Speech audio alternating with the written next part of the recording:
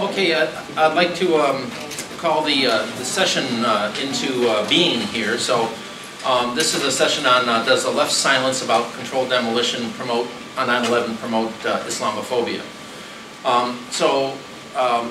My name is Wayne Coste. I'm a volunteer with Architects and Engineers for 9/11 Truth. I've been involved in talking about what actually happened to the Twin Towers and Building 7 for about 5 years now. I'm not just a normal volunteer. I've been at this long enough and apparently been doing well enough so that I'm on the congressional outreach team. And if you want to see members of Congress run, start talking about 9/11. You probably all know that. I'm also on the presenters team. I've given a number of talks, and most recently I've been elected to the board of directors. So when David makes some comments about the board, he's going to be talking about the entire board and not me in particular. So at any rate, we're here because Noam Chomsky says the responsibility of intellectuals is to speak the truth and expose lies. However, he and most leading commentators on the left and on the right refuse to call out the U.S. government about the contradictions and falsehoods about 9/11. The falsehoods are clear and visible to anyone who looks. The silence has left the false story that Arab Muslim hijackers were the 9/11 culprits. What these commentators do not acknowledge is that this cover story does not hold up to scrutiny. The story resulted in an increased institutionalization of Islamophobia and left the key basis of the subsequent wars unquestioned. How can the left move forward while leaving behind those suffering from the consequences of the 9/11 deceptions? Robert McIlvaine will be joining us. He's one of the most visible family members, especially during the period following 9/11. He will describe his personal journey. These presentations bring up the question of who is more anti-fascist, the 9/11 truth movement or the left. So that's what we're going to be talking about. And so my credentials here are, first of all, I'm a licensed professional engineer with over 30 years of professional experience. I have a Bachelor of Science degrees in electrical engineering, not a structural engineer, but what they did teach us in school was that the laws of physics apply every day. No days off. And so my degree was electrical engineering from the University of Connecticut, and I've really been involved with this fairly actively since 2009, 2010. I will be joined here with David Slesinger, who is a 9/11 truth activist. Dave was radicalized in the early 1970s at MIT by none other than Noam Chomsky, amongst others. He has been arrested in civil disobedience around 30 times. He served 4 months in jail in 1982 in New Hampshire over the Seabrook nuclear station for Gandhian-style civil disobedience, where he pleaded guilty, told the judge that he did not seek leniency, did not use a lawyer. Or at least among the first people to serve time for a sentence for civil disobedience over the building of the Cliffside coal plant in North Carolina. We'll also be joined by Bob McIlvaine, who has been investigating and speaking out about the murder of his son, Bobby, since 9/11 happened. Bobby McIlvaine was 26 years old on that day. He was killed at the World Trade Center. According to Bob, he was working at Merrill Lynch and died instantly from an explosion as he walked into the North Tower. And the injuries, and I believe the timing, are not consistent with the official story. So what I'm going to do, the way that we're going to structure this is I'm going to give a high-level overview of the physical evidence of what happened on 9/11. And to do that, I have about a 10-minute little thing that I'm going to walk you through.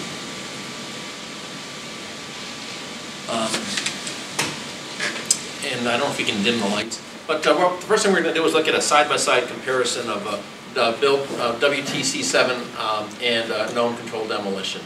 And what we see here is Building 7 on the left coming down, and a known controlled demolition on the right.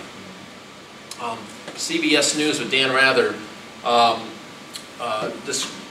talked about the Building 7, said it looked like a known controlled demolition. Those buildings that have been brought down with well-placed dynamite, and in fact, these videos were never shown again after September 11th. Only one day on one or two showings, and that was it. Never again. So, well, the official cause is a small fire in one corner that heated up some beams, that pushed a girder, put some pressure on a girder, that broke some bolts. Now, what we're going to see here is that this finite element analysis, this is and you can see in the bottom left-hand corner, this building that is designed to be withstand structural, some level of seismic activity is just crumbling as if it's held together by bubble gum. And it seems like this is running very slowly right now. It's in slow motion. It's supposed to go a lot faster. This is another, NIST provided several different simulations. This one here had no debris damage. The other one was, the first one had some debris damage. And this is Building 7 coming down. Boy, it's slow.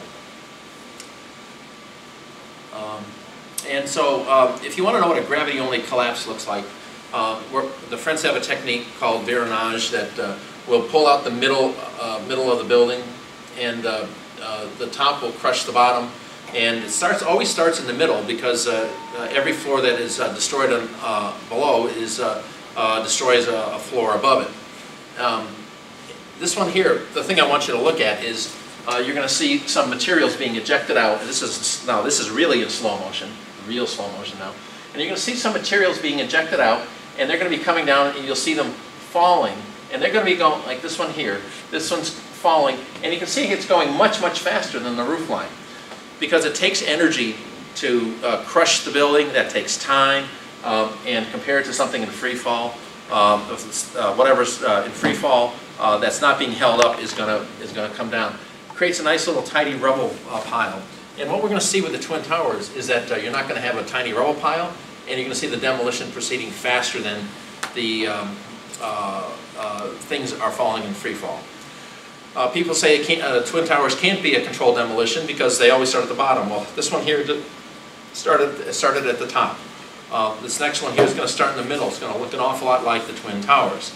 But just a pair of buildings coming down. All you have to do is start blowing up the building and keep blowing up the building. Because if you stop blowing up a building, the structural integrity will keep it together. Now, people say the Twin Towers were just hollow building, and actually I went back to some 1990s documents, and that's what they actually said. Actually, the construction, when it was first built, that's what they said. It was a hollow tube and all that stuff. But in fact, it was this is the core structure, and it was very dense. The core was designed to hold 2/3 the gravity weight of the building. The outer perimeter column sections that you're seeing here, these I thought they were 4 tons, but I think I've heard that they're actually 20 tons. Are bolted and welded into place. They're supposed to only provide the lateral support for wind shear, mostly. They have some of gravity functions, but they're mostly to provide stability. Some of these are going to break the bolts, break the welds, and they're going to be ejected out at up to 70 miles an hour so that they will land 600 feet away, 200 meters. Now, I think we'll see another picture here. So, where are we? It's raining. Yeah, so these are all interlaced. It made an extraordinarily strong infrastructure. So to destroy it took an awful lot of energy, far more than you would have gotten from just a gravity-only collapse. The core sections in the middle and the massive beams, support columns.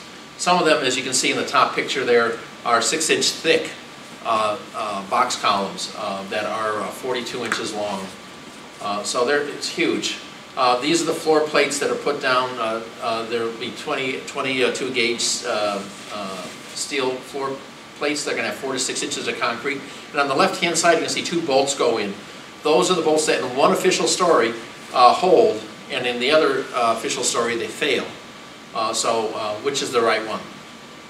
These floor trusses are about every 5 feet, and they're cross-braced to provide stability. In the PBS versions of what happened to the towers, they don't talk anything about the cross-bracings. Now we're going to look at the North Tower demolition waves. Now take a look at the right-hand side, and you're going to see this ejections are coming out as fast as stuff is falling in free fall. We'll see this. We'll run through this one more time. You're going to see the ejections of the material going this way as faster than stuff's in free fall. In a gravity-only collapse, that cannot happen. We saw with the French technique that can happen. See, this is just being ejected out. And that's only going down through the center line of the building. It's not the whole face of the building that's being destroyed. That's another version of it. You could actually see it racing down through the center line there. Excuse me. Now we're going to take a look at the South Tower. In the South Tower, in response to the top rotating over 22 degrees, now what you're seeing here is floor by floor by floor by floor ejections of material, and you can actually see three directions. And it's proceeding such that in 2.5 seconds you've gone down about 12 stories. And the material that's been ejected out is steel, and it's still not able to fall fast enough to provide a curtain to keep you from seeing the next demolition, the next wave, the next floors that are being destroyed. The demolition wave is going as faster than stuff in free fall, and that cannot happen.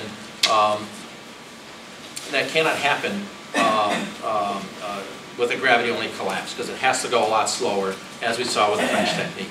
Are you saying that you can see the demolition of a floor before the floors above it compress it?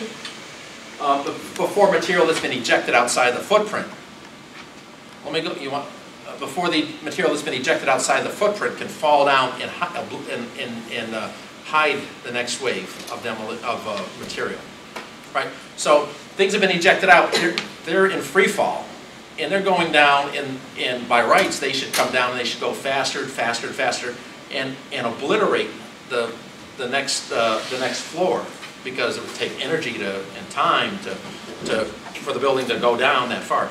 But in fact, what you see is the material being ejected out, and it's still hanging out there in midair, accelerating with as gravity would accelerate it. And you can then see the next floor going down, being destroyed, the next floor being destroyed, the next floor being destroyed, and this stuff still can't keep up with it. So the demolitions are going so fast that down the building, that the stuff that's hanging out in midair can't cover it. Eventually, after it does about 20 stories or so, then it starts to catch up and go down and obliterate it. So then you can't see it, then it's just a big cloud of stuff. 95% of the material is outside the footprint of the building. And if it's outside the footprint of the building, what's doing the crushing? And if you say, well, of course there's stuff in the middle, right? When the North Tower was destroyed, the miracle of Ladder 6 was that there were 13 New York Fire Department members and someone from the public, from the building, in the 4th floor stairwell, that they hear all the stuff coming down at them. There's all sorts of stuff going on, but ultimately when the dust clears, they look up, and what do they see? They see the sky. Where's the building? And this is a well-documented thing called the miracle of Ladder 6. Right? This is what the PBS says happens in one of the most famous or most influential videos that was put out.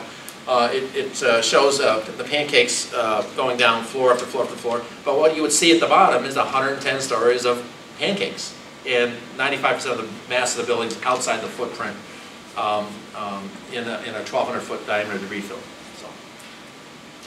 So this is what the PBS version claims. But again, the reason this can't be true is you would look down and you'd be able to do an archaeological dig. This is floor 50, below it is 49, 48, 47, but they're all thrown all over a 1,200-foot diameter debris field. Now, yes, what happened to the top of the South Tower? The top of the South Tower was one of the first. It started to rotate, and it rotated up to 22 degrees. When I first saw it, I said, oh my God, we're going to have an 80-story building. how did that happen? And then it didn't just fall off the top. It disappeared, and the whole building unzipped all the way down. And now this is what happens when you have failed controlled demolitions. In other words, you stop blowing up the building. And these guys didn't get their bonus for the day, right? Right.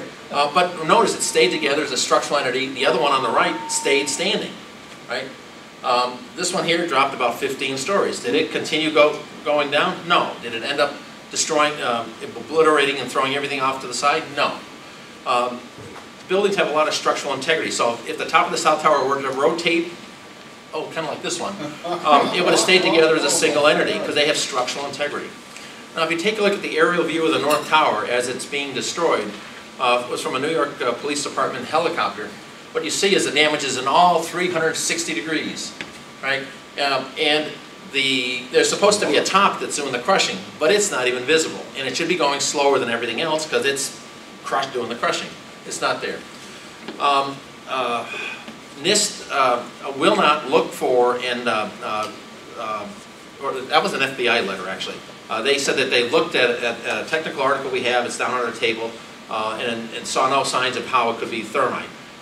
This is from a member of Congress who asked NIST. NIST did not collect any samples of the dust, and they're not going to reopen the investigation. They'll look for the stuff he said was there.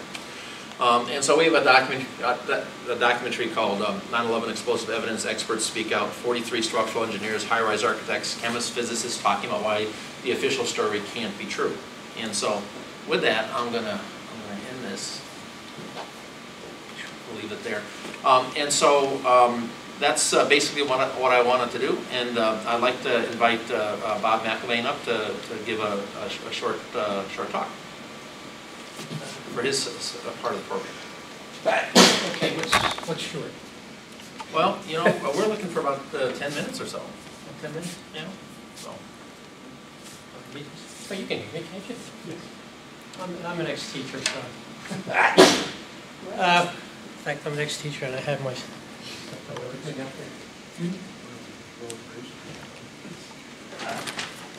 All right, obviously it's not going to be an hour presentation. But just on piggybacking on World Trade Center 7, and we're talking about, fascism. In fact, yes. I have two questions. Two questions. I remember the morning of the collapse of the towers. Question number one: Why is it in English as well as in Italian? Pardon me? I'm sorry. Demolizione controllata. That's for one. No, that's an example of another controlled demolition. Yeah, but why is it in Italian? Well, it's an Italian. It's an Italian demolition. It's an Italian film. Okay. It's an Italian demolition. Yeah, this was about a 40-story steel-framed building that was demolished through controlled demolition In Italy. In Italy, right? And so there's not that many. There's a lot of controlled demolitions. This is the one that looked the most similar to that one. Now, the implication of all this is that the Twin Towers were hit by the planes without question, but there was something else involved. That's correct. That's correct. And by the way, I remember that morning, and when I heard about it, I began to laugh. Which angered the person who was in there. I thought it sounds like they should have been expected. Okay, thank you. Okay. Lost my train of thought. Well, talking about fascism, and I can't go through 12 years or 13 years of experience I've had because, the limited time.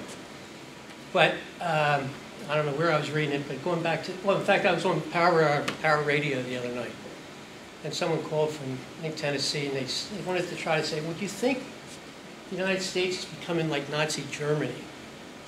And I said, that's a real big-time loaded question for me.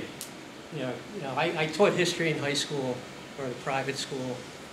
I owned a bar in Philadelphia, Northeast Philadelphia, which is a real union bar.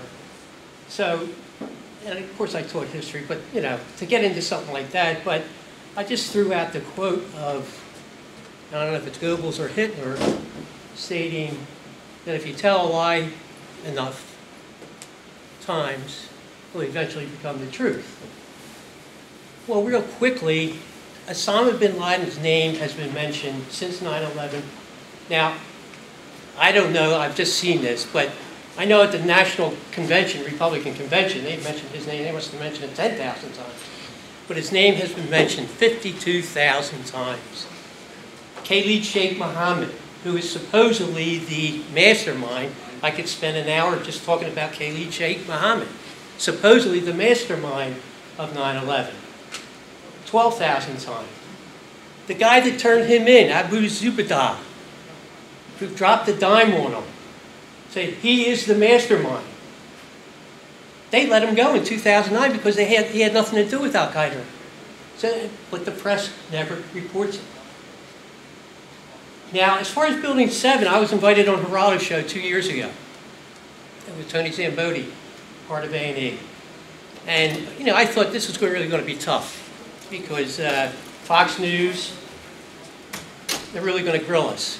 Well, we got there, Geraldo came out, very nice, very cordial. He said, we can't spend too much time on this, but I want to ask some strong questions. So he looked at this film. It was on national TV. I don't know if anyone's seen it. So 2 years ago, it was right around when Osama bin Laden was supposedly killed. And he looked at it, and on air he said, man, this does look like a controlled demolition. And then he asked me, he said, Bob, do you really think this was an inside job? And I said, no question about it. But Geraldo, I'm not going to talk about it here because we don't have enough time. And afterwards he said, you know, I'm going to have to invite you back on. And of course, that never happened. So this is on Fox News, but you talk about Osama bin Laden 52,000 times. That's maybe once that we've seen it on TV. Well, you can imagine why people believe what they believe. Osama bin Laden perpetrated 9/11. The FBI in 2002 said they have no proof whatsoever Osama bin Laden had anything to do with 9/11. None. Zero. Yet this whole world believes, well, not everyone, obviously people in the 9/11 movement don't, but so that it's just, the media is so bad. Oh, so I walk off of the Geraldo show. Governor Huckabee sitting right there, comes up and shakes my hand and says, damn, that was a controlled demolition. But we never hear about it. Never. If the press doesn't report it, the people just assume it can't be true. But here you have two, you know, in the belly of the beast, Huckabee and Geraldo. That sure looks like a controlled demolition. So it's just mind-boggling. And CBS just called me the other day, talking about the opening of the memorial. And I said, I really don't want to talk about it. I said, I took my son home, I buried my son a week after 9/11. Believe me, we're one of the lucky ones because, you know, people just turned into molecules after the attack. So I have a gravesite, I go every week, that's my memorial. I'm getting upset.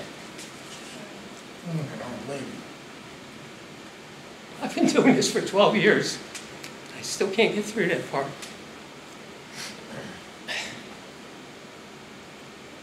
So anyway, I said I don't want to talk about that because, you know, out of respect to them, I don't want to say either side of the family, or a lot of family members complaining about being buried at the bottom of the museum, and others say they want to bring it up top, so forth and so on.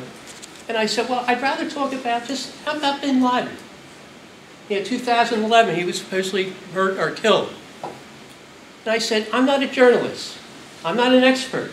But there's a lot of journalists out there, a lot of newspapers all around the world stating that bin Laden died in 2001. And, you know, we had talked for like 15 minutes about it. She says, you know, I'm about to quit my job. She says, you're right.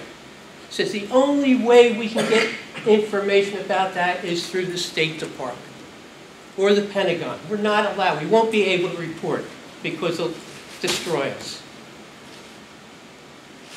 So that's a sad commentary. When bin Laden died, Times called me, Star Ledger, Philadelphia Inquirer. I'm from Philadelphia. And the lady in Philadelphia, you know, I gave her that whole story that I just gave to you. And she says, well, I don't know, Bob. I don't know if we're going to pass the editor. So she calls me back in about 2 days. She says, "It's unbelievable. I really want to apologize to you." She said, "The editor says we can't possibly publish that." Now, that's nothing mind-boggling. I said, "You know, everyone in the world had heard of this. That's what a journalist does. Let me investigate this. Did he die or didn't he die back in 2001? So it's not controversial. I didn't say anything because it's out there." And she said, the editors, now New York Times were in touch. Well, all they wanted were 9 of 11 family members to say, "I hope that no good son of a bitch dies in hell, or lives in hell for eternity." You know, that's the only thing they wanted. So it's just, the press is just mind-boggling. It's just unbelievable. But let me just, Bobby was 26 years old, worked at Burson Marcel 2 weeks before 9/11, 3 weeks before 9/11, he got hired at Merrill Lynch. Came down Fulton Street, got off the subway. I just got a letter from someone from Merrill Lynch that didn't know him, but walked from Fulton Street to the tower. Merrill Lynch is across the street from Tower 1, across the street from West, okay? So I have never found anybody that found his body, but the fellow that was behind him, that was on the subway at the same time, was heading towards Merrill Lynch, and he stopped for coffee. He came, just as he came out, a huge explosion coming back from out of the backside. Now, after 9/11, I didn't know from squad what happened. We didn't want, we took him home, we buried him. Then we dealt with grief. I joined this group called, don't get upset again. September 11th, Family for Peaceful Tomorrows. I'm sorry. But anyway, I didn't believe in the war immediately, no matter what the stories were. I said it was a crime. So this group of September 11 families, they believed the same thing I did. A guy named David Patorti and a Colleen Kelly from New York City founded this group. Here we are speaking before the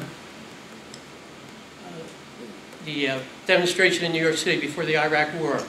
They gave us the opportunity to speak. We were down in Washington. I remember just before, I've gone around the world speaking, and at this time, I felt so good. We did stone walks in New York City. We went to Japan from Nagasaki to Hiroshima, or Hiroshima to Nagasaki. Or no, vice versa, Nagasaki to Hiroshima. People in all these towns, they would walk with us. It was 5,000 pounds that we were pushing up there in 100-degree heat. Greatest thing in my life. And to sit with these Buddhists, and I've become an atheist. I don't profess it, but I just don't believe in God. I don't believe in anything. But to be with those Buddhists was just phenomenal. Most phenomenal people I've ever been around. These are the things that I did, and I really felt bad about it. I went to Bogota, Colombia, to talk about violence, big convention down there. And they gave me the opportunity to speak down there. I went to colleges, I went to high schools. Everybody loved it. Here I'm a parent whose son was murdered, and I didn't want war. I really didn't want war. I was against it. I used to go to the anti-war movements, Afghanistan. I couldn't understand it. Why are we going into Afghanistan? Well, because of 9/11. I walked out of the 9/11, I just gave up on them. They felt Afghanistan was all right, but demonstrated against the Iraq War. So I sort of disassociated myself with the peace movement. So they were great years, but nothing was being done. So of course I start going to the 9/11 Commission hearings. And it was a joke. I really, really wanted to believe that we were going to get some answers. And I won't go through all the time there, but when I suddenly made my move to just become an activist for my son was after Condoleezza Rice. I was just so damn angry. And I learned that with that anger, the press wanted to hear something. Someone came up to me. I was doing a show on from Canada, CBC, is it? And I started cursing. I said, "This is such bullshit. Effing bullshit." I was really that upset. And I've been that angry since. Because the 9/11 commissioners were obsequious to her. She was filibustering. She had a 10-page statement. Ben Venice said, I just want to know about the PDB on August 6th. And she just kept filibustering. So they couldn't get, and they only had 5 minutes each to talk to her. Now here's the National Security Advisor. We want to have information. Everybody wants information. Of course, you're not going to get it. So from that day on, I said, that's all I'm going to do now is just 9/11 activism. And it was about 5, 6 years ago, I finally got the guts to go up to the, I never viewed the body.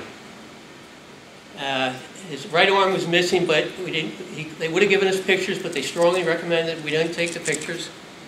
I didn't view them. They said I could take them if I wanted them. They were just saying the pictures were horrific of his body. So I finally went up to the morgue. I sat down with the fellow who examined him. He's probably the only person in 9/11 that actually had an autopsy, and I actually have an outline of all his injuries. And from those injuries, he walked into the North Tower. Now, of course, I don't know where he was. And this is what I talk about mostly now, and I'll try to finish this up much as I can. I don't want to get in battles with 9/11 family members. Like, I didn't want to be necessarily down at ground zero handing out pamphlets. Because every family member has their own opinions. There are a lot of family members that believe what I believe, but they don't want to get involved. Okay? And What percent of them believe what you believe? I wish I knew. At once, believe what I do, a very, very small percent. Small. Yeah. But I don't know, to tell you the truth, for sure.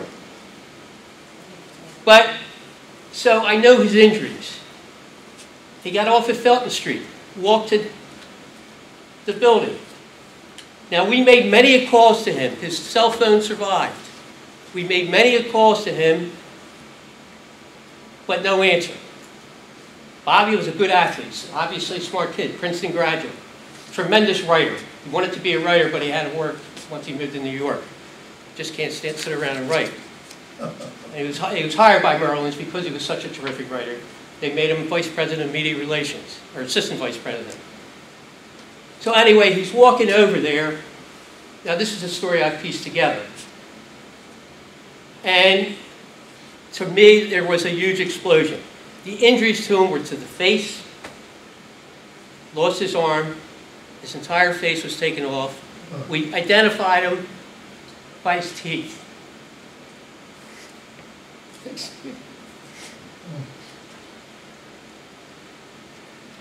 But it's important to know that.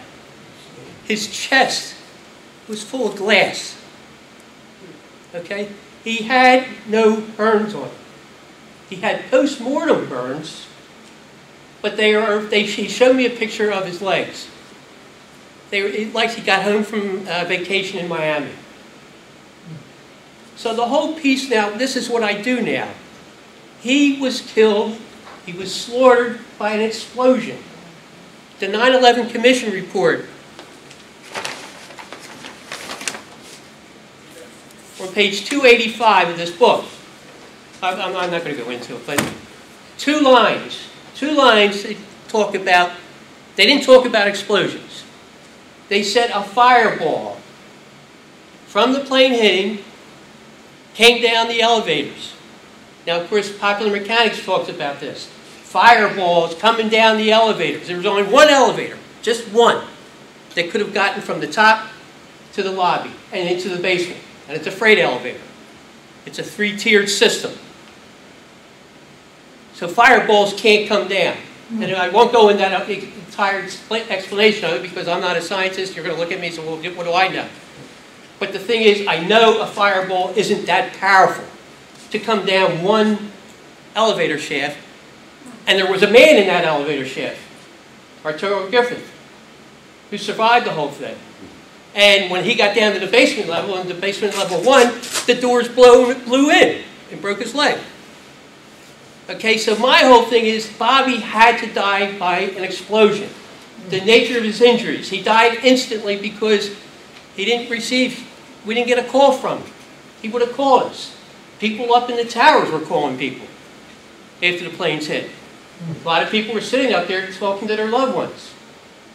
And so we didn't get a call. So it took me all this time to figure it out. So I'd rather talk about that. So it really presents a problem. I did a Travel Channel show from Australia, International Travel Channel.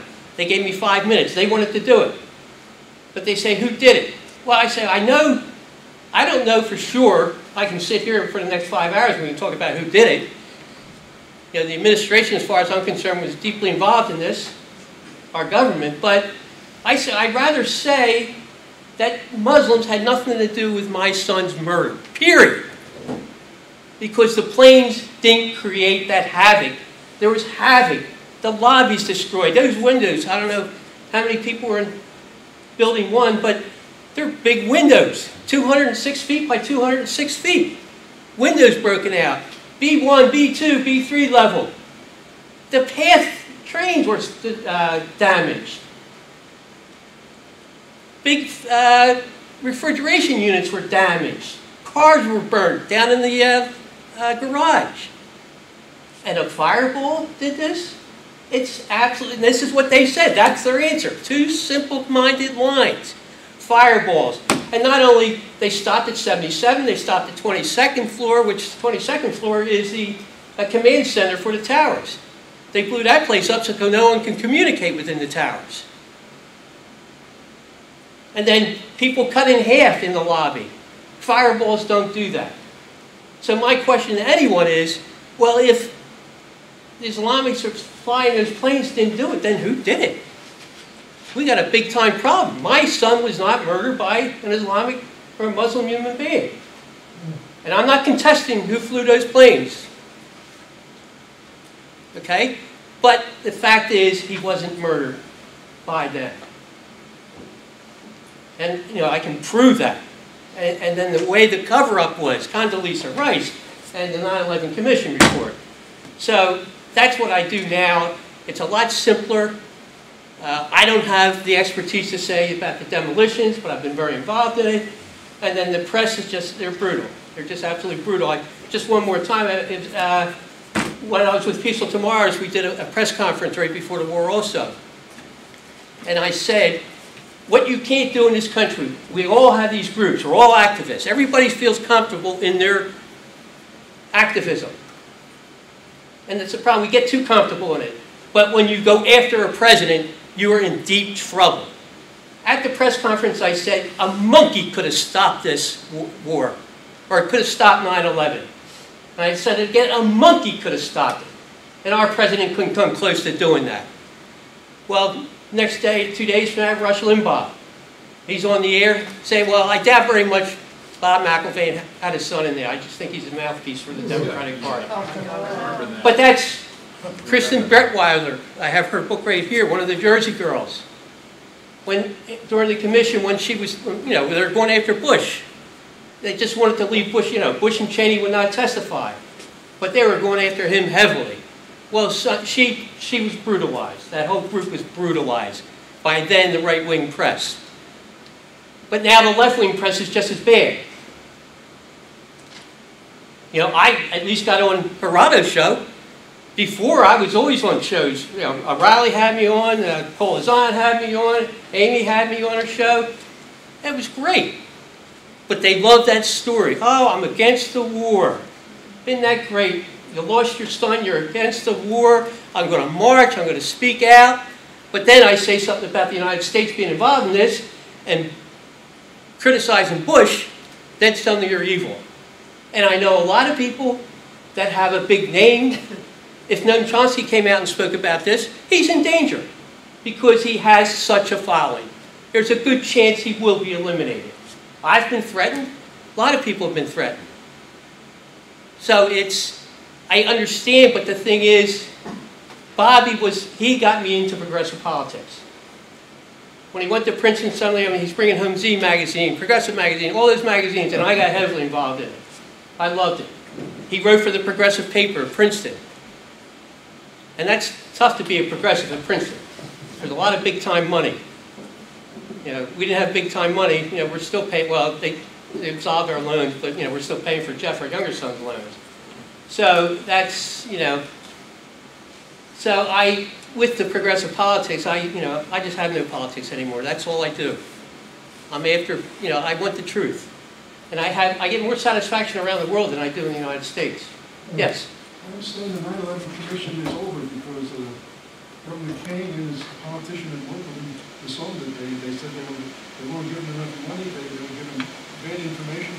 Well, you're well. The government had no respect for the 9/11. They discussed it. In other words, they disowned the 9/11 Commission. It's no longer in existence as far as that goes. Well, don't forget, both Keene and Hamilton and Keene both wrote a book. It was destined to fail. Commissioner said the whole thing was a sham. The Pentagon lied. This is the joint congressional hearing. I don't know if you knew about the first hearings. Bob Graham wrote the book. He wrote a book about Saudi Arabia. We can prove beyond a reasonable doubt Saudi Arabia was involved in 9/11. Again, we could talk another 2 hours about that. But the redacted pages, 28 redacted pages about Saudi Arabia. We met, the Jersey girls and myself, we met with the 9/11, with Hamilton in his office after this book came out. What is the story? Here, look at this. Redacted, 28 redacted pages describing Saudi Arabia's involvement with the terrorists. Classified. Absolutely classified. Don't we find that just a little suspicious? Well, of course. Bob Graham wrote it back, so the commissioners have written about this. But the media won't cover anything. You had the two congressmen that just came out and told you they were going to do something about this, but I don't know if anything will come out. So it's just, you know, I've had Russian people come up to me, Ground Zero, because I've done so many DVDs, you know, videos, and they came up to us and says, you know what's the problem in the United States? Everybody thinks they have a free press. Here in Russia, we know that we're, you know, not being told the truth. But in the United States, you all think you have free press, and that's your problem. And I said, thank you very much, but you're right. And that's, in essence, what the problem in the United States is. You know, who I blame the press before I blame anyone. Yes? Well, this is more about the left, we're at a left forum. So could you talk more about your actual interactions, details with leftist media and how the left is not open to this? Are there any insights you could give to that? I mean, I know. Well, I don't have any. You know, when your own personal interactions with like Democracy Now. Well, Amy was great. She had me on the show, but I was talking about not going to war. Right, you said that. And then when you changed your line, did you have any interaction at all? Everything stopped. Once I just decided I'm just going to talk about 9/11 and what I think happened, just keep investigating. You know, and you know, Cheney and Bush. You know, it's pro industry. Did you try to contact them? No. I'm not going to contact. It's tough to contact them. You know what I'm going to do? I can't contact them. You know, they're not going to do anything. So they contacted you for the other stuff. Yeah, for the other stuff. And then they just never contacted you. And again, when I was on the Amy show, it was great. You know, we talked about war. And again, there's a parent that doesn't want to go to war, and his son was killed by supposedly 19 terrorists. Everyone loved that. Colleges and high schools and everything. Yes? So what was the problem with Amy Goodman? She's supposed to be a free voice, but she's ignored 9/11 almost totally. Do you have any idea? Well, you know what? I don't know if this is true, but I know Peaceful Tomorrows, they sort of ignored me since I dropped out. Funding. 501c3. Peaceful Tomorrows, and this is why they got in so much trouble, 501c3 is, it's like, again, if you're an activist, it's okay to criticize, we're anti-war, but when you specifically go after, like I did that day to Bush, a monkey could have stopped 9/11, then the heat they took was unbelievable. Same thing with Amy. You know, Rockefeller Foundation, Carnegie Foundation, I don't know what, but anyway, that's a big time problem. So she has to keep it general. What she's done is great, but she can't have someone on there saying, yes, Bush was involved in 9/11. Well, boom, she's going to lose her funding in the media. It's like any newspaper. They can't report that I said bin Laden was killed in 2001. They can't do it. They won't exist anymore. So I think that's a big part of it because of the 501c3. And you're going to be ostracized. And that's... Look at some of the people who did speak out about it.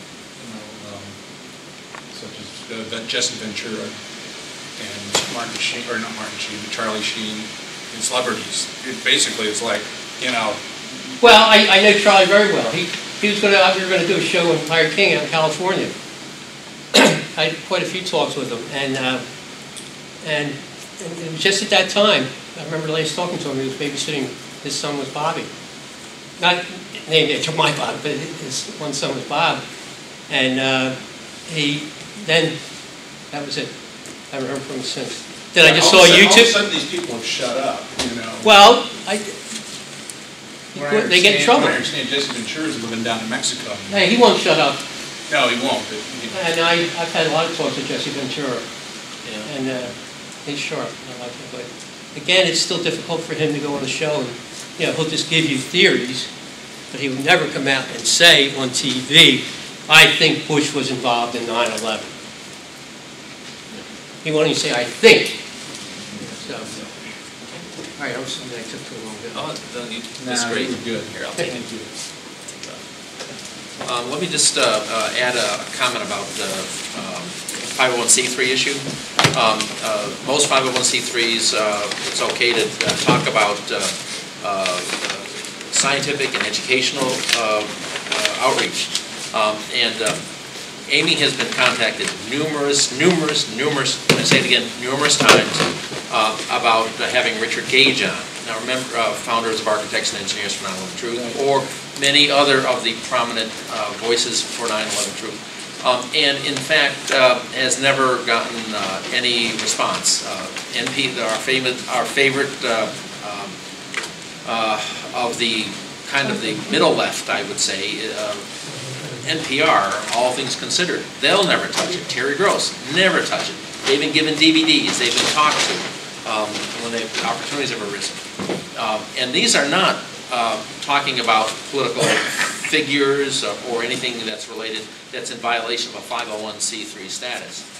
This is all in violation of the Code of Silence. They won't touch it. They won't even. They can no longer ridicule the controlled demolition paradigm without getting a huge amount of pushback, losing a lot of credibility. So the only option they have left to them is silence, and silence is what we've had. Even when you see, we'll have run a video, short little video with Noam talking about 9/11 in response to a direct question at the University of Florida. What I'd like to do is, hang on a second.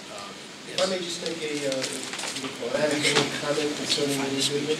I had met her at a private party, and I asked her why she didn't do 9/11, and she sort of looked me in the face and says, "Because I want to live." Now, it's unclear. There you go. Wow. There you go. Hold on. It's unclear, because when you lose the show is killed. It's unclear if she was referring to her life or the life of her show. But that was the end of it, and she didn't even want to talk about what that meant at that point. So again, this is anecdotal, this does not prove the case or anything, but it's interesting. All right. Well, two are indistinguishable. Yes, sir. I have a question, as a visiting part of you. Are you saying that the 9/11, both towers was an inside job? If that's the case, how does one explain also that the corresponding fact that both the towers were hit by two planes? Oh, first of all, thank you for asking the question. But let's roll back to what happened on 9/11.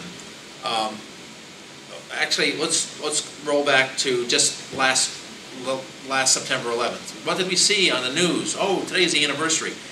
You'd see the planes hitting, and you'd see the buildings coming down. The planes hit, the buildings came down. That's what most people, I run into this all the time.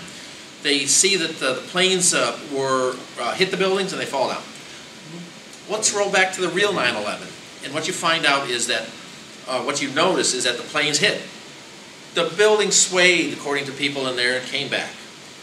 Both towers, the building swayed as they absorbed the impact and the energy, and they came back to center, as they were designed to do, because not so much about taking a hit, but for wind resistance. If there's a lot of wind, they'd get pushed over to one side and then come back. So the buildings took the hit, and they stood standing, burning. Class 1 buildings, fireproof steel concrete buildings. The fire moved from where it was was initiated. Within the first 10 minutes, all the fuel was burned up. That's not just what we say, that's what the NIST report says. The NIST report says that the fuel added no significant heat to the building. So what was burning is fire-resistant carpeting, fire-resistant tables, fire-resistant chairs, papers and file cabinets. That's what was burning like any other normal office fire. All right, so after these buildings have been standing with no visible sign of deformation, no creaking, no crumpling, no nothing, the south tower instantly begins to come on down. And we saw what happened. It instantly begins. There's nothing that says, oozing, creaking, tumbling, cracking. And the north tower does the same thing about 15 minutes later. Instantly it starts coming down. Demolition waves running down through the center line as fast as stuff is in free fall. So the planes hit, but there's an hour or an hour and a half before instantly they start to come down. But that implies that the buildings were already Exactly. well before. Exactly. By whom and what for? Well, the group that I volunteer for, Architects and Engineers for 9/11 Truth, doesn't get into the who does it or why. Just that it is big enough to know that this news is out there, that the buildings were in fact destroyed,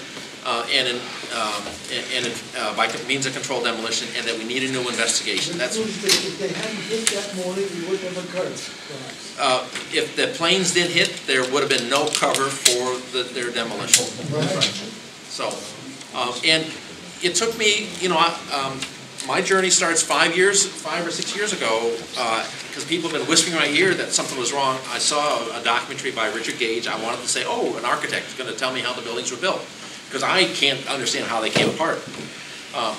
So I went and saw it, and it was all about not how they were built, but in fact how they came apart. And the things that he pointed out were just irrefutable. And it took me another year and a half of looking at all the evidence, getting on the blogs, dealing with people who said, I can't believe it, blah, blah, blah, blah, blah. But everything that they would say, you actually look at it really deep and they say, no, it tells you the opposite. You look over here and you see something completely different. And that the only explanation is controlled demolition of these towers. Now, there's a gentleman over here. Yeah, the explosions, I was watching in slow motion. You can see the explosions going down, so I was like, wow. It was slow-mo. You see the explosions. Yeah. The video captures that no really way well. A plane can do that. No way. In all 360 degrees. Yes, sir. After they had analyzed the dust from Brooklyn Bridge to the West End, from the Battery to 14th Street, and they had 5, 6, 8 samples of the dust with the thermite on windowsills, in buildings on Worth Street and around the corner on Hudson, why at that point didn't the architectural and structural engineering communities say they know, based upon their education and experience, that this was controlled, the thermite is there, and they didn't move as a professional group against the whole mine? Well, there's a whole lot of issues associated with that. First of all, thank you for bringing up the paper. We have a copy of it at our table. The paper identifying the nanothermite. I talk about that when I want to get to the physics part of it. It's really good. But why doesn't the engineering community support this? Because they don't know about it. In fact, Architects and Engineers has been trying to get people to sign the petition for 6 years. We now have 2,200 architects and engineers. We've got documentaries out there that explain how this all works. We can no longer, we now publicly say we cannot find a licensed architect, licensed engineer to support the NIST investigation in a debate with us. We can't find anyone. So when you hear Noam say, minuscule number of architects and engineers, the ones that will, the ones that are credentialed and who have some skin in the game are such a minuscule part that there isn't one of them out there that will support them. Right. So the ASCE, the American Society of Civil Engineers, when asked about this, says they support the NIST report. That's all they'll say. Look, I'm a financial guy professionally. I knew in 2008 that this was a systemic fraud, okay, that would occur. I would think from a professional standpoint on the architectural and structural engineering community that they know what's possible and what's not, coupled with the nanothermite samples, that they wouldn't take a united stand. It just doesn't make any sense to me that you only have 2,600 people. When on the financial side, and that fraud, and I consider this a fraud as well, you could put all those pieces together, and now we have redundancy within the system on the systemic fraud on the financial side. There had to be a lot of redundancy in terms of the proof on this event as well. Let me answer a quick one here. One of the people on Experts Speak Out, who is a structural engineer, a young man, who worked for himself, after the film came out, he decided he was going to shut down his business and try to get a job with a bigger firm. He asked us to take him off the list because he knew that it was going to be hard for him to find a job. Now, we couldn't because he was even on Experts Speak Out, but that's the reason. But today, there's 10,000 people a day passing 60. A good percentage of those are engineers and architects who, because they're out of the game and they can't be hammered, would tell the truth. You'd like to think so. What about their social security check? So they can't take their social so let me just add one more vignette, then I want to move over to Dave. I just finished an extraordinary week. I went to Chicago to the Institute of Electrical and Electronic Engineers convention in Chicago. They had a 2014 symposium on ethics in science, engineering, and technology. We presented a poster paper. It was, the ethics track was about the need for peer review and use the NIST reports related to the Twin Towers as the basis for it. Almost nobody there was aware of the controlled demolition aspects of it. They weren't aware. It's not like that they were, ooh, I don't want to talk. They weren't aware. I then went to the Virginia Tech to the forum on the philosophy of engineering and technology, because they also had an ethics track, and I did a case study of the need for peer review studies focused on Building 7 and all the things that have been found out about through Freedom of Information Acts about what's missing.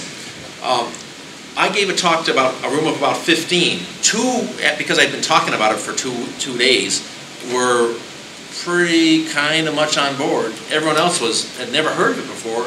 They thought I was nuts. They were trying to find out something wrong with what I was saying, but they couldn't see it, but they'd never heard of it. But what you're saying is that Holocaust deniers equivalent, on this subject. Well, they're not Holocaust deniers. They have no basis for even knowing about anything except the official stuff. Even as professionals, they don't care. They don't know. They haven't heard. That's the tough thing for me to accept. Well, I think it's important to understand that access to the evidence is very, very limited. Yes, but you can reproduce it on a computer with CAD/CAM. Yeah, but you're saying, why wasn't it immediately understood? The fact of the matter is that nobody felt, given the horrible trauma, to really look at that immediate time, while the conspirators had arranged to get all the structural elements that had been cut into sections that could be put on trucks, 400 a day, ready to ship to China. So there was such a cover-up that it stunned everybody.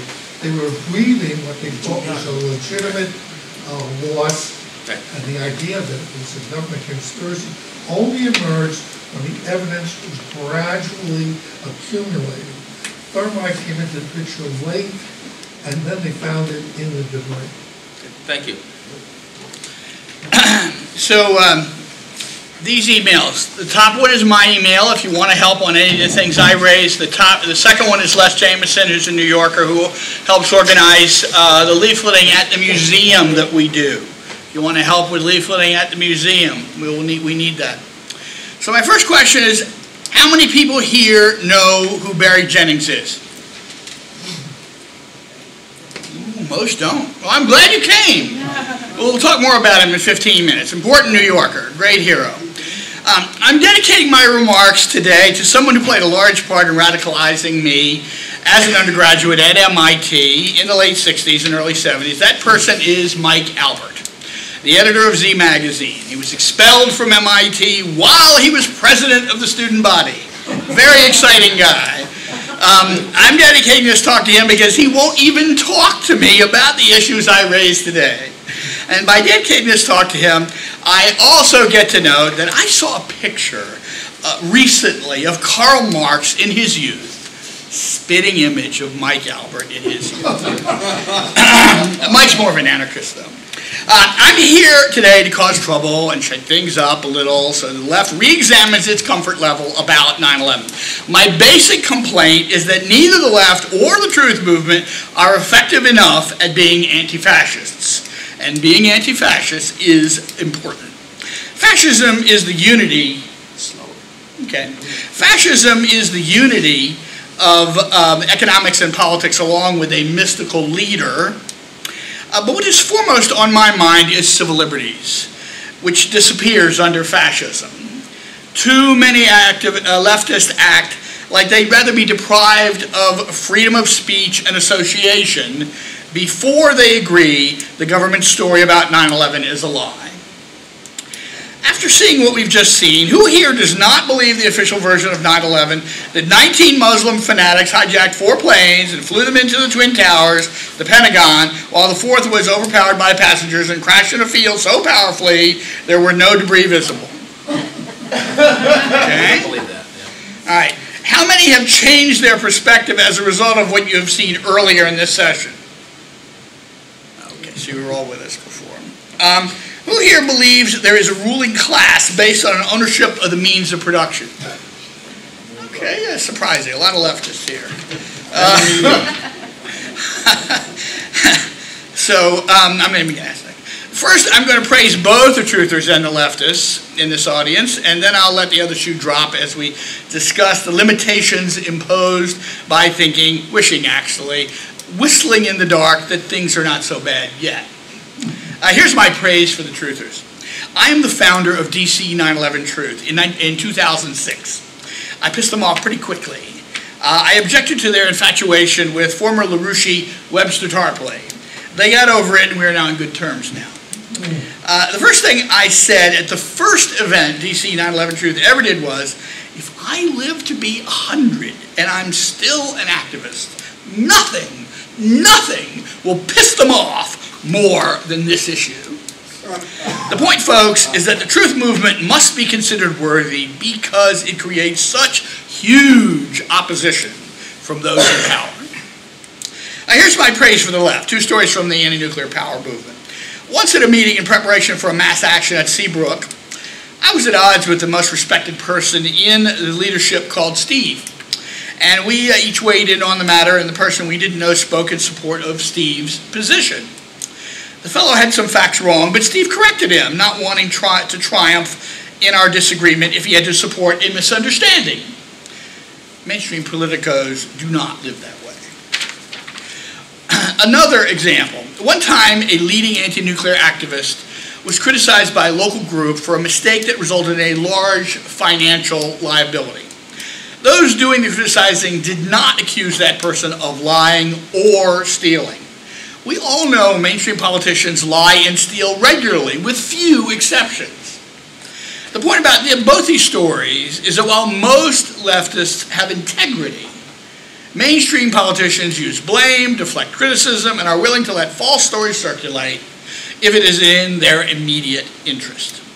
Please note that I have been very active in the 9/11 Truth Movement since 2002.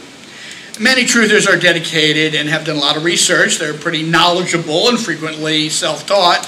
There's a lot of good information available to those that look. However, there is much misinformation that is out there also. Some of it is quite compelling. If you don't ask questions, they bring you back to the laws of physics. Now, I'm going to let the other shoe drop on both groups. There are also people with degrees listed after their names who promote some of this misinformation. Some truthers adopt these fanciful theories and could care less whether they can prove what they assert. whatever the wildest, most outrageous theory they can consider is where some of them stand. Wild theories are fun. It just doesn't help us achieve a just society, but they are fun. The goal of many truthers I've encountered is to live long enough so that they will be able to tell all the people who diss them, I told you so. They don't care about using the available evidence of a false flag operation on 9/11 to prevent or counter the ramping up of fascism. They just like to sit in their basement commiserating through the internet with other truthers who are also sitting in their basement. Doing outreach has been made painful by the messages transmitted to every American by their media and politicians. This is what Goebbels said when it's easier to sell a big lie than lots of little ones. Now, most truthers hate being activists, partly because they have been ridiculed once too often, partly because they're just too paranoid. There was an attempt at a rally in D.C. last anniversary where they called for 1 million people. Guess the turnout? 24. By the way, truther is an unfortunate term. Even Noam Chomsky does not use the word truther. The problem with the term truther is that it implies that such people can't have a civil conversation with people with whom they disagree. Funny thing about that. Now, most truthers prefer research to activism. They think that they alone can get to the bottom of what happened that day without the assistance of subpoena power. And getting subpoena power is going to take a lot more than isolated individuals in their basements. There are a tiny minority of truthers who are willing to be activists. However, many of them prefer to work in isolation. I assume the reason for being unwilling to work with other people is that they will have to listen to people say things they don't agree with. Or they will have to agree to a common outreach strategy. If you're good at listening to people you generally agree with, you can actually get better at achieving your goals. If you dislike other people who largely agree with you so much that you refuse to work with them, then the common goals must not be important enough. As we are discussing here, being anti-fascist is not viewed to be important enough. This brings us to the organizations of the truth movement. The local 9/11 victim family members deserve support in their efforts to have a ballot petition on this year, and they're instrumental in, and I have flyers here if you want to help, they're instrumental in supporting the high-rise safety campaign. The judges and politicians will show their colors by shutting down this initiative, but it is quite a good idea to let the power brokers expose their fears. Maybe New York City could even eventually have a truther mayor. Let's set a goal of having a truth-friendly mayor in 10 years. The only national truth organization which has attempted grassroots organizing is Architects and Engineers for 9/11 Truth. They are very concerned that they can prove what they assert, in contrast to most of the rest of the movement. I worked with them for 7 years and founded a couple of dozen national teams at varying levels of functioning. Sadly, they are now completely controlled by bureaucrats. All leftists know what that means.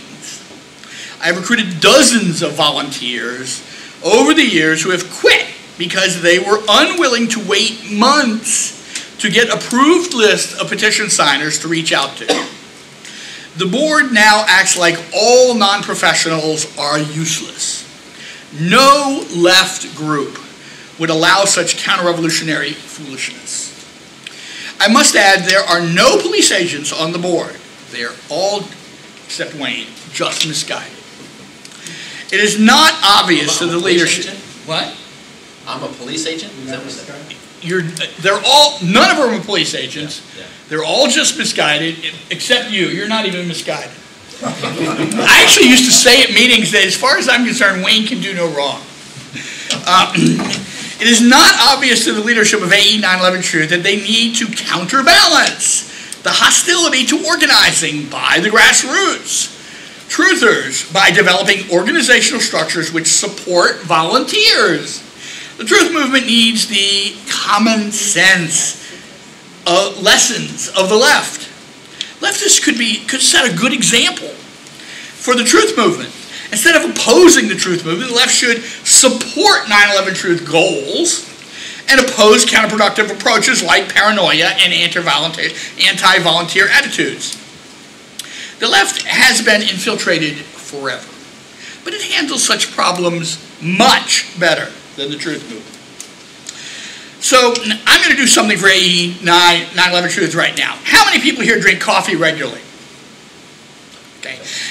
AE 9/11 Truth makes $2 per pound of coffee sold by its private label coffee seller listed at the AE 9/11 Truth's online store. Please just try one of the featured coffees. You will get what is reported to be some of the best coffee around. Two of the featured coffees are ideally named for 9/11 Truth: Fog Lifter and Jet Fuel. Now to excoriate the left. Nearly every left magazine, show, blog, and news aggregator is publicly hostile to 9/11 Truth. We don't know their personal perspectives, but it is their public persona that we will address here. The Nation, Mother Jones, The Progressive, In These Times, Z Magazine, Dissent, Counterpunch, American Prospect, Democracy Now!, Huffington Post, Common Dreams, Truth Out, Reader-Supported News, The Daily Coast, Washington Monthly, Rachel Maddow, Ed Schultz, Center for American Progress, Talking Points Memo, Salon, Move On, Crooks and Liars, Fire Dog Lake, Media Matters for America are all hostile to discussion of the best evidence. The evidence proves the government is lying about 9/11. They'll discuss straw man arguments, but not our best evidence. Our biggest problem is the most respected leftist in the world, Noam Chomsky. I can't tell you how many people have told me they refuse to even look at evidence about 9/11 because of Chomsky. I recently noted to one friend that Chomsky was our biggest problem. And they noted that Chomsky was a lot of people's biggest problem. One time a few decades ago, Noam was pleased to see that in 1 week, 3 different national foreign ministers took the trouble to publicly criticize him. When I was an undergraduate, back when Moses was a pup, I took several political courses from Noam. Chomsky said many, many times, "Don't accept what I say, look into it yourself." Anybody heard him say that recently? That's too bad. I do have an amusing Chomsky story directed at all truthers who have no respect for Noam. It shows him as being quite a mensch. Everybody in New York City knows what a mensch is, right? Okay. In 2007, I brought Richard Gage, the founder of AE 9/11 Truth, to speak at MIT. He told me that the night before, he had called directory assistants to get Noam's home phone. It was 1:30 a.m. Richard did not realize directory assistance automatically connects you to the number. Noam answers as if it's 1:30 p.m. rather than a.m. Richard introduces himself and invites Noam to the talk the next night. Noam politely declines. Of course, he once later notes that he has spoken with Richard. By the way, please don't call Noam at 1:30 in the morning. Here's my primary criticism of Noam. My favorite of his quotes comes from his first political book, American Power and the New Mandarins. What a great name. It reads, "The responsibility of intellectuals is to speak the truth and expose lies." I have here one of Professor David Ray Griffin's 10 books on 9/11. It's called 9/11 Contradictions. It delineates 25 different situations where the government contradicts itself, or government and the corporate media contradict each other. That implies at least 25 different lies.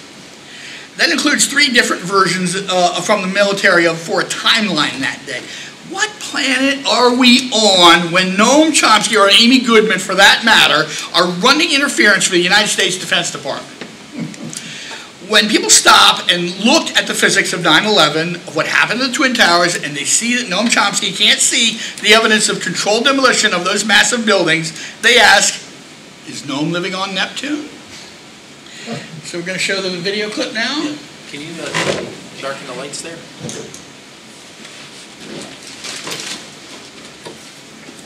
So this is at the University of Florida, and just last October, fresh.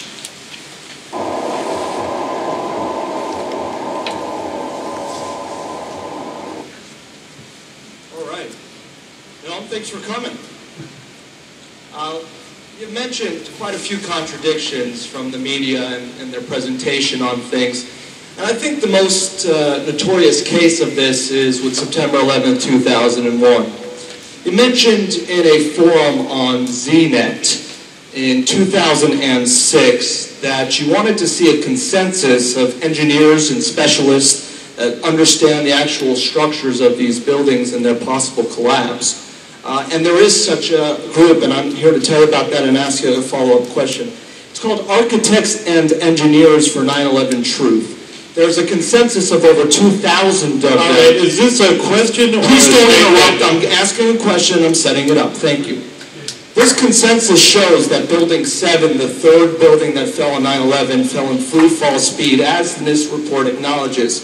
Are you ready to come forward and jump on board with 9/11? I know you've mentioned it's a distraction, but there's no better case of the media covering up things than not presenting Building 7, that third building. We've all seen the other towers fall, but what about Building 7, Noam? Well, in fact, you're right that there's a consensus among a minuscule number of architects and engineers, tiny number, there are a couple of them are perfectly serious. They are not doing what scientists and engineers do when they think they've discovered something. What you do, when you think you've discovered something, what you do is write articles in scientific journals, give talks at the professional societies, go to the civil engineering department at MIT or Florida or wherever you are, and present your results, and then proceed to try to convince the national academies, the professional society of physicists and civil engineers, the departments in the major universities, convince them that you've discovered something. Now, there happen to be a lot of people around who spent an hour on the internet and think they know a lot of physics, but it doesn't work like that. There's a reason why there are, there's a reason, may I finish? There's a reason why there are graduate schools in these departments and research. So the thing to do is pretty straightforward. Do what scientists and engineers do who think they've made a discovery. Now, when this is brought up, as it has been, there are one or two minor articles, like this one article that appeared in an online journal which claims to have found, where someone claims to have found traces of nanothermite in Building 7. I don't know what that means. You don't know what that means. But if it means anything, bring it to the attention of the scientific community. That's a couple of other fragments like that. So yes, there's a small group of people who believe this, and there's a straightforward way to proceed. Now, when this is brought up, there's a standard reaction. Scientists and engineers and professional societies and physicists are so intimidated by the government that they're afraid they don't have the courage to take this position. Anyone who has any any familiarity with political activism knows that this is one of the safest things you can do. It's almost riskless. People take risks far beyond this constantly, including scientists and engineers. I could have run through and can run through many examples. It's kind of maybe people will laugh at you, but that's about it. It's an almost riskless position. So that can't be the reason why nobody's convinced. However, there's a much more deeper issue, which has been brought up repeatedly, and I have yet to hear a response to it. There happens to be, whatever one thinks about Building 7, frankly, I have no opinion. I don't know as much science and engineering as the people who believe that they have an answer to this.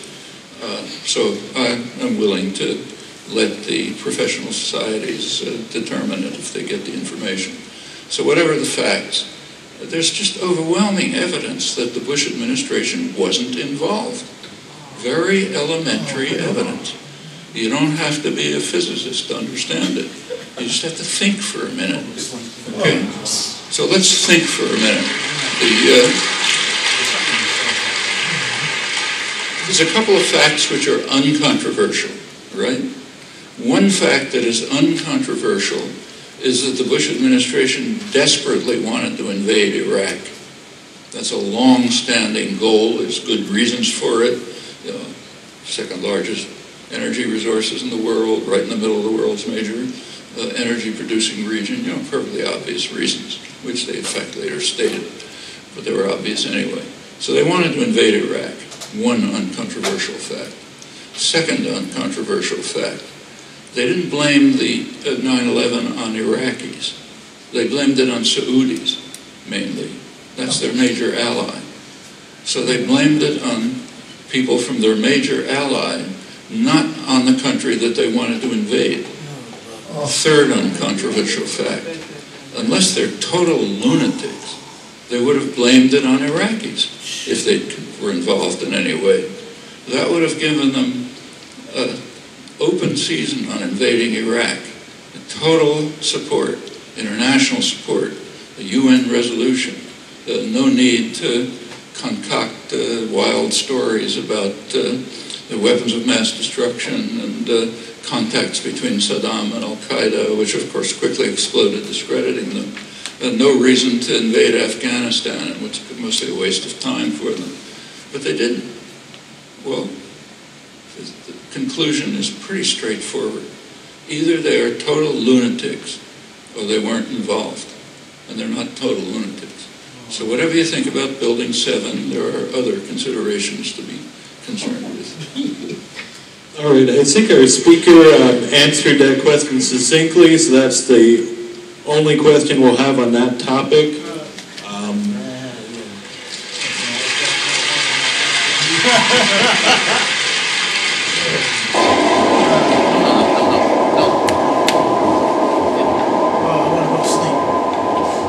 So I'm going to go a little off script here, and I'm going to go through, touch on the peer review aspect of it that Noam says should be incontroversial. I'm going to skip, this is a part of the paper I presented just on Thursday at the Forum on the Philosophy of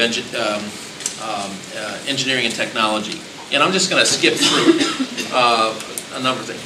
First of all, Scott Knowles did a really great paper called Lessons in the Rubble, the World Trade Center and the History of Disaster Investigations in the United States. He says that conflicts over authority, expertise, memory, and finally the attribution of responsibility suffuse the history of disaster in the United States.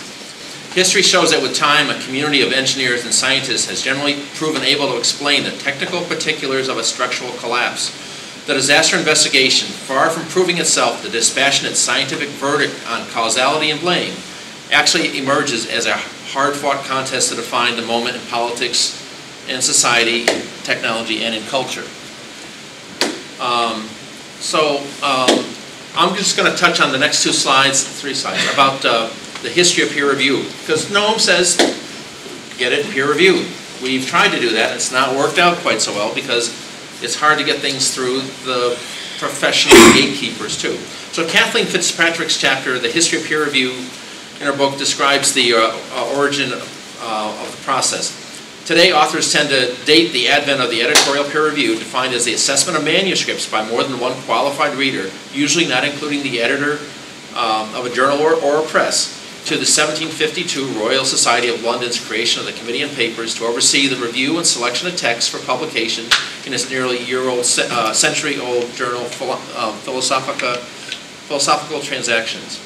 Peer review has its deep origins in state censorship as developed through the establishment and membership practices of state-supported academies. Peer review was intended to augment the authority of the journal's editor, rather than to ensure the quality of a journal's products. Our contemporary notions about the purpose of peer review that we now value in the academy seems not to have become a universal part of the scientific method and thus the scholarly publishing process until as late as the middle of the 20th century. Mario Biagiolis, in his book From Book Censorship to Academic Peer Review, says, the establishment of editorial peer review was tied to the royal license that was required for the legal sale of printed text. This mode of state censorship was employed to prevent sedition or heresy and was delegated to the royal academies through the imprimatur granted at the time of their founding. The Royal Society of London passed a resolution in December 1663 that such books contain nothing but was suitable to the design and work of the society. The purpose is more related to censorship and self-control, or censorship than to quality control. And the paper that I describe here goes into a number of other things, but it is not true that the role of censorship is gone. It is still there in the peer review process. And with that, I'm going to turn it back over to Dave. Lights. I'd like to make a comment about that because we've experienced that. My name is Christina Borgeson. I spent 17 years on investigating TWA Flight 800. I was a network producer and lost my job twice trying to report on it, and I finally, last year, with 6 whistleblowers from the original investigation, who were, TWA's top investigator, National Transportation Safety Board's top investigator, et cetera, people who handled the evidence and had the expertise to assess it, came forward. And during this process, and we just look at the evidence, the hard evidence, and assess it in our show. And during that process, we reached out all over the world to scientists, particularly explosives experts, metallurgists, and people who were experts at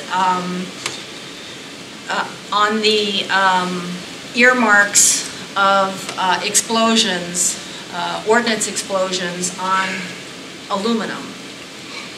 And we ran into the problem of people saying the minute they knew what it was for, and so with you it would be even 10 times worse, I'm sure, but the minute you say it's the TWA 800 crash, those people withdraw faster than you can snap your fingers.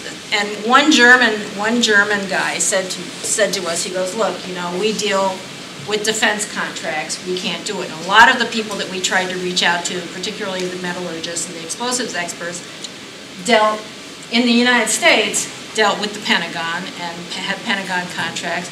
And the other people just did not want to be associated because with such a controversial subject. Because if indeed their review of the evidence runs in your favor, they become whistleblowers too, and they don't want to be in that position. So he has no concept of this part. I mean, it's a form of fear. I also think it's corruption. But the scientific community is like any other community. The people want to keep their jobs. They don't want to be blackballed. They don't, and so Chomsky is absolutely wrong. Thanks so much, because I don't deal with that well enough. I appreciate you saying that. No one pleads ignorance of advanced hard science. He suggests we appeal to MIT's Civil Engineering Department. Unfortunately, the lead investigator for the federal engineering study on how the towers came down got his PhD from that MIT department. We had a retired engineering professor who was nationally respected in forensics become active with AE 9/11 Truth, but decided to withdraw because he did not have the heart to publicly oppose his friend, the lead author of the NIST reports. Now, I'm very glad that Chum Sunder, that MIT PhD, is such a nice guy that his friends can be unwilling to criticize him. From what I heard, they say Himmler was kind to his family. My argument to Noam and the rest of you folks who don't feel comfortable with hard science is that this is 9th grade science. A former teacher of 9th grade science told me this very simple argument. The top of a building cannot crush the bottom of a building without slowing down. It's that simple. The cold concrete and steel in the floors right below where the planes hit should have provided at least some resistance. The fact that it did not slow the destruction of the Twin Towers implies explosives or incendiaries were used, and the official story is a lie. We don't need one more piece of evidence. let me relate a story from my 90,000 miles hitchhiking in my youth. I used to get off at rest areas and walk up to people asking for a ride so I could hitch through the night. I was in Maryland trying to get to Boston. A fella said he could give me a lift. I said, great, where are you going? He said, Miami. I said, but I'm going to Boston. He said, well, I'm going there after Miami. And I said, well, I don't think we'll make it on time. He said, not if my truck's running good. Now, I mean, it's a very nice fellow, but he couldn't do 5th grade arithmetic. That's closer to the 9th grade science than any of us who graduated college, much less Noam's great intellectual achievements. As regards Chomsky's assertion there are no peer-reviewed papers on our assertions, my friend Tim Eastman, a PhD in physics, has prepared a peer-reviewed paper, which was already out at the time that happened when Noam said those things, that you can find on the Journal of 9/11 Studies, came out last spring. In the paper, he reviews 83, not a couple, 83 peer-reviewed papers which take a stand on how World Trade Center 1 or 2 or 7 or combinations came down. The majority support controlled demolition. Of the 15 that address World Trade Center 7, only one of the 15 does not support controlled demolition, and that's a paper by the people at NIST. And by the way, no, the Bush cabal blamed Iraq, not Saudi. I must assume the Bushies realized there was enough openness to Islamophobia in the U.S. that many Americans wouldn't care to distinguish between Iraq and Saudi. For a more detailed critique of Noam by my friend and whistleblower chemist Kevin Ryan, who lost his job at Underwriter Labs for his efforts on behalf of 9/11, check out his blog, digwithin.net.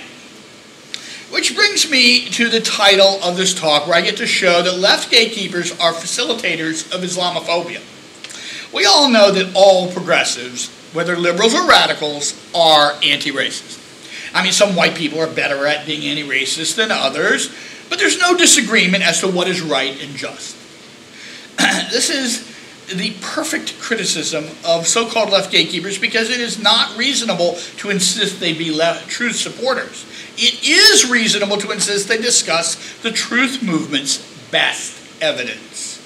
To the degree they weaken support for the official story is the degree they make life better for Arab and Muslim people here and around the world. To avoid such a discussion, I've had respected progressives act like I had just asserted 9/11 Truth could fully eradicate Islamophobia, which I did not say. Fascism will be in serious trouble when Amy Goodman has Richard Gage as her guest. Another important aspect of 9/11 should interest all progressives was also related to race.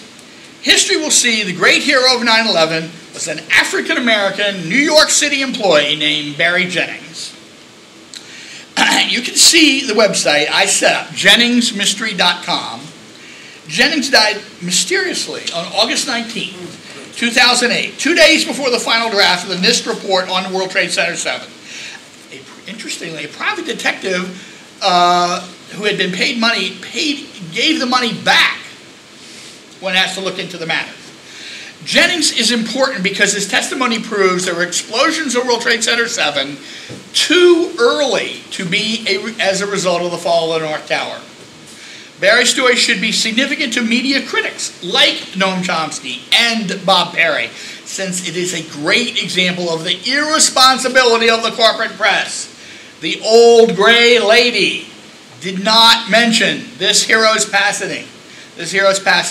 There should be a whole workshop every year at the Left Forum on Barry Jennings, New York City's own Barry Jennings.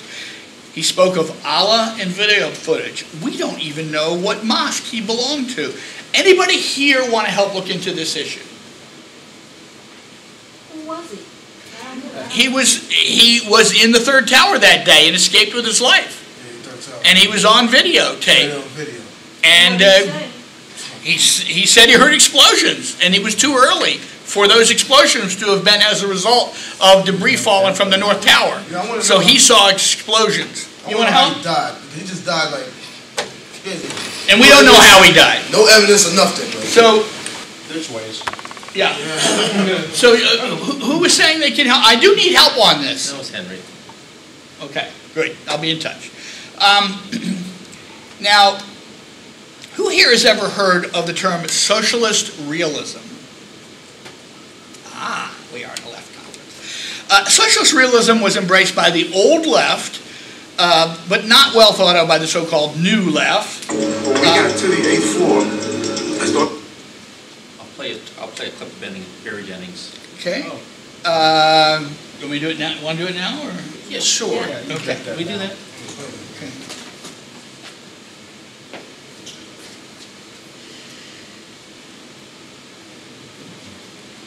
When we got to the 8th floor, I started walking to one side of the building.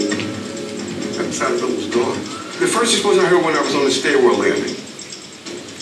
When we made it down to the 6th floor. Then we made it back to the 8th floor. I heard some more explosions. You know, so the sound. Like a boom. Like an explosion. More than one? Yes. We started walking down the stairs. We made it to the 8th floor. Big explosion. Blew us back into the 8th floor. When we get outside, a police officer comes to me and says, you have to run. We have more information of bombs, so you have to run. When we got to the 8th floor... So that's the... No juice. Yeah. So that shows the history of Barry Jennings. He was in the building with, he had gone up to the New York City Emergency Response Center in Building 7. And on the way down, he met Michael Hess, the city Corporation Counsel, lead city attorney up there also. And they both made their way down. And as they're making their way down, the building is blowing up. Major explosions. Building 7 was reported to have fallen concurrent with the North Tower. At 11 o'clock, there were reports of a 50-story building coming down. It was reported to have fallen, having fallen at 5 o'clock by the BBC and others. It wasn't until 5:21 that it actually did come down. So, at any rate, let's let Dave continue. Okay, socialist realism was not so popular with the new left, which was people who came forward in the 60s and included an anti-authoritarian strain. Mark my words, the suppression of 9/11 truth by the left will be seen as historically as a bigger embarrassment to the left than socialist realism ever was. I want to leave you with a list of major progressives who have sided to some degree with 9/11 truth. Michael Parenti and Cynthia McKinney lead the list. Professor Richard Fall, Professor Peter Phillips, former director of Project Centered, Dr. Kevin Danaher of 50 Years is Enough, Professor Peter Dale Scott, Professor James Petrus, Cindy Sheehan, Professor Michelle Chusadovsky of the Center for Research into Globalization, and Danny Schechter did weigh in on our website, let-the-architects-in.org, which we set up after Netroots Nation, a descendant of the Daily Kos blog, refused to allow us to even pay for an exhibition booth at their conference to talk about the laws of physics. Those who have passed, who have made pro-9/11 truth statements, include Gore Vidal and Dr. William Sloan Coffin Jr. I was actually worshiping weekly with Phil Berrigan during his last few months alive, and he was sympathetic to 9/11 truth in his last days. Howard Zinn put blurbs on early David Ray Griffin's books. I did a video interview with Howard the year before he died. It may or may not be up. I keep pressuring my friend to put it back up. But at that point, he had changed his position and held that 9/11 truth was a diversion. Now, isn't that position equivalent to saying that it's okay for the government to lie about some things and not others? How many people say I'm being unfair to claim the phrase that 9/11 truth is a diversion is equivalent to saying it's okay for the government to lie about some things and not others? Anyone think I'm being unfair? No. No one thinks I'm being unfair. Okay. Before I ask for volunteers, let me raise the position of Ray McGovern, who sets the perfect example for leftists. Ray used to read the daily CIA briefing to Poppy Bush when the murderer of Orlando Letelier and Ronnie Moffat was president. Ray is more of a pacifist than a leftist, but let's not be picky. Ray's position is that he does not feel truthers have made their case, but he thinks the movement makes a positive contribution by asking the hard questions it asks. Now I'm going to ask for volunteers. I'm going to be asking Noam Chomsky to publicly discuss 9/11 at MIT with me at his convenience. Who helps me want to prepare intellectually and organizationally? Okay, got one, two, okay. And if you're watching this by video, there's my email. Okay, I am an advocate of suffering in jail to touch the heart of the adversary, Gandhi's approach, ignored by the present-day American activists mostly. Is there even one person in this audience who would even consider serving time for 9/11 Truth with me? All right, excellent. We got one. And again, who would like to help? Who would like to do regular leafleting at the 9/11 Memorial Museum? That's Les's email, and I can hand these out. Anybody want to help us leaflet? The museum will be open forever. Okay, we got two. No, I have some important historical information to share from the left in 9/11. All right. Can I share that?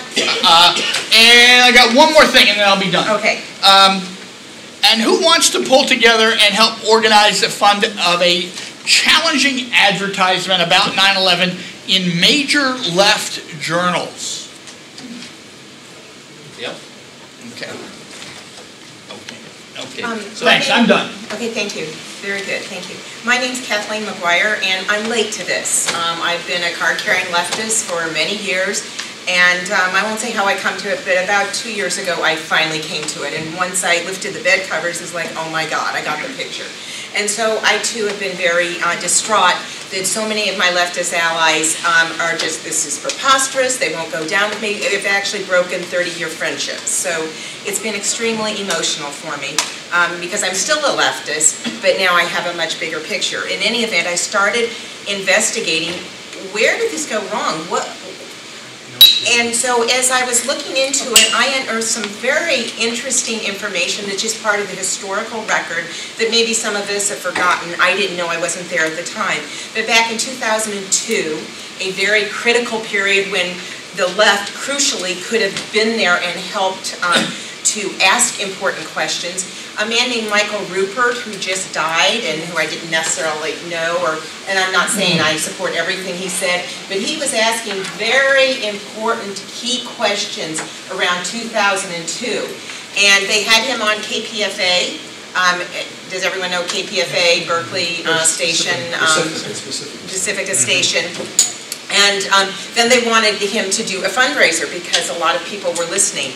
And very important 3-page fax was sent to KPFA by a leading leftist whose name is Norman Solomon, who ran for Congress from Marin County, one of our leading leftists, a little behind the scenes, not as well known as Amy.